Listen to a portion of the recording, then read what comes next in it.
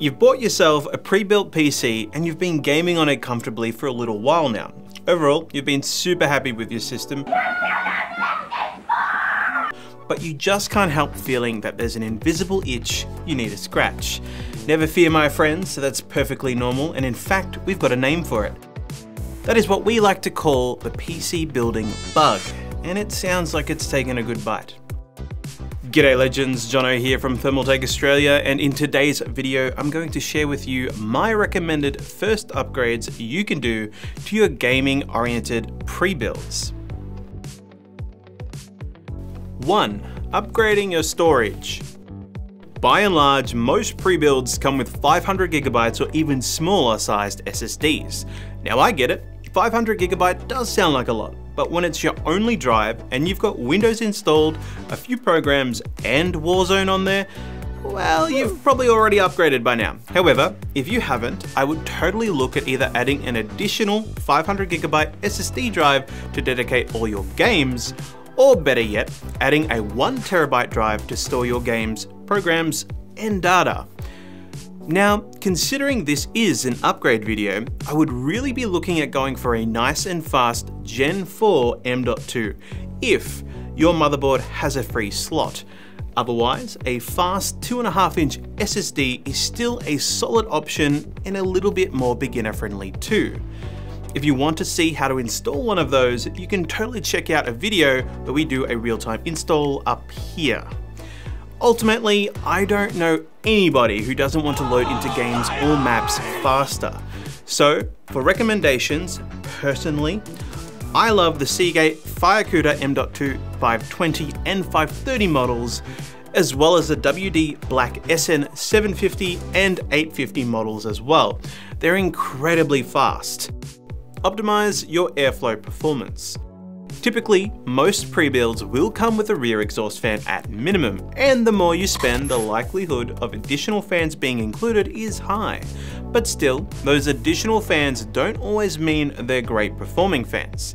Now, fans come in all sorts of designs, but my preference is our non-RGB tough fan models. I seriously love how quiet these fans are and their incredible airflow. They're amazing on radiators and as case fans, and if you're a fan of a more stealthy look, then these are right up your alley. However, some of us really do like RGB, and I totally get that, so you might want to look elsewhere, but just pay attention to their intended purpose, as some fans are made to be used as a dedicated case fan, and others are made to be used on radiators.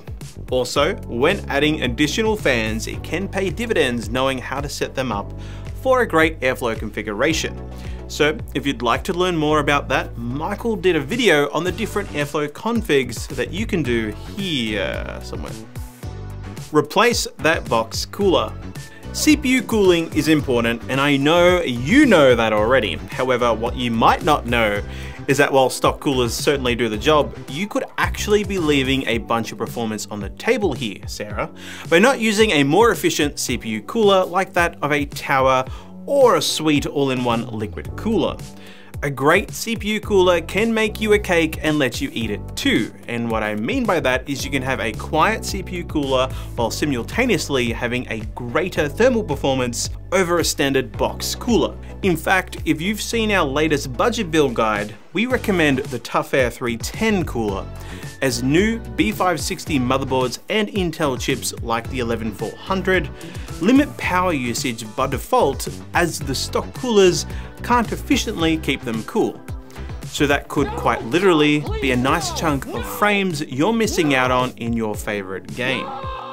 Now, I'm not here to debate if you should go with air or water cooling though, that's for another video, but what I will say is you should 100% look into a nice middle-of-the-road CPU tower cooler.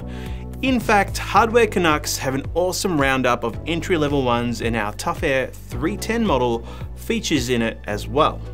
And that wraps it up. It's not a long, extensive list of upgrades, nor does it really need to be. Pre-builds in today's market are becoming more value-oriented than ever, and most don't need an extensive list of upgrades to bring them up to par with a build-it-yourself equivalent. Now, you might have noticed I didn't mention RAM, And to be brutally honest, as long as you have 16 gigabytes with a speed of 3000 megahertz or more, that's plenty. And it seems almost all pre-builds these days have that. However, if there's something else you think I've missed, feel free to let me know in the comments below. I know you will. If you enjoyed today's video, please smash that like button, or better yet, let us know in the comments below. And if you didn't, smack that dislike button twice. Subscribe to the channel if you haven't already, and ring-a-ding that bell. Mademoiselle? Mademoiselle? I don't know. It's on the script. To be notified each and every time we upload. Also feel more than welcome to watch some more of our content that should be smothering my face right about now. And I will see you sometime in the future.